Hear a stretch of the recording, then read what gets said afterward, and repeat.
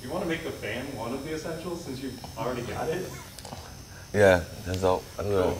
What up, what up? It's your boy Fresh Montana. These are my essentials. You already know what it is. Hat. Obviously, these is one of them. I stay cool out here, you know?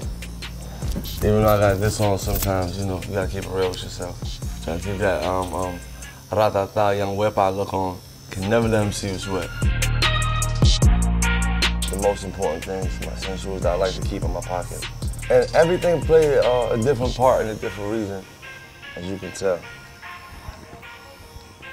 Definitely can't go, you know, with your hairline in the car behind you. You know what I'm saying? So you gotta definitely make sure you got that vibe. And sometimes your hair, when you got that good hair, you know what I'm saying, it might go to the left, might go to the right. Any given moment, hit yourself.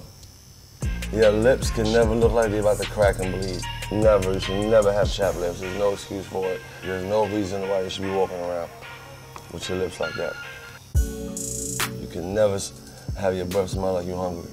Your breath can ruin everything for you. A business deal, late night. You might have everything right, and as soon as you open your mouth, you know, you lose everything. Example. Just like that. And this right here, very important. When everything starts getting too crazy, whatever it is, middle of the night, is my little lavender pouch. It's this smell that I love. You know, you just go like this, just calm down, smooth your body out. This right here, I can't even show you the name. I don't know why I'm even doing this. This cologne that I got in India. And ever since I first put it on, it was just the best smell I ever smelled. You know, every time I hug somebody, they feel the same way. They want to find out, but I'm not giving them where to get it from. I know I might be the first one to show y'all these, but it's very necessary to stay safe out there. You know, you never know what could happen, you never know what could pop up. You know, everybody, you know, think these are not important, but these are very important. Enjoy yourself, but enjoy yourself safely. Especially the lifestyle we live, you know? Break. This right here is something special, you know, coming from New York.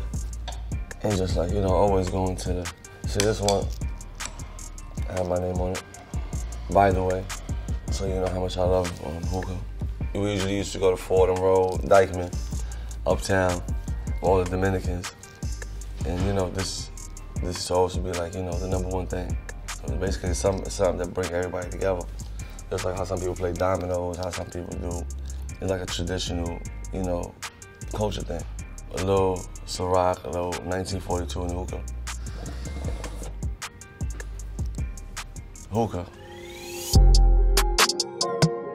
When I'm done doing all the interviews and the shows and everything, I like to be comfortable in the house and relax. And it's the best to do it in some China silk, some Egyptian cloth, some microfiber, and I lose a lot gets stolen, a lot get misplaced, leave a lot. So it's like probably ran through 100 of them.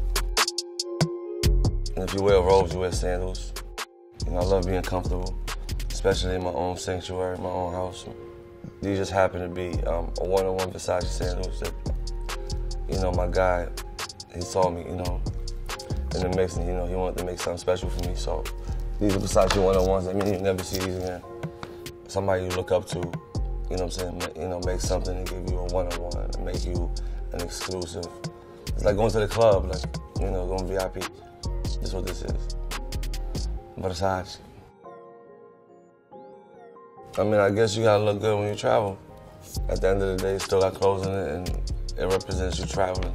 And this right here is their new collection, and I hate traveling, so I really don't like looking at luggage, but it's still one of my favorite things, because it matches the clothes. This is like one of my favorite sandwich places. I just woke up craving it. Coming from New York, you know, the thing we used to do was just walk up to the corner spot, bodega, and get a sandwich and get a soda and some salt and vinegar chips, barbecue chips or something. So it was something that was accessible to us. Especially if you was a hustler on the block, you just go right there to the corner. And you know, them Puerto Ricans, Dominicans made the best sandwiches. It's hard for us out here to find a good one, but when you do, you stay close to it.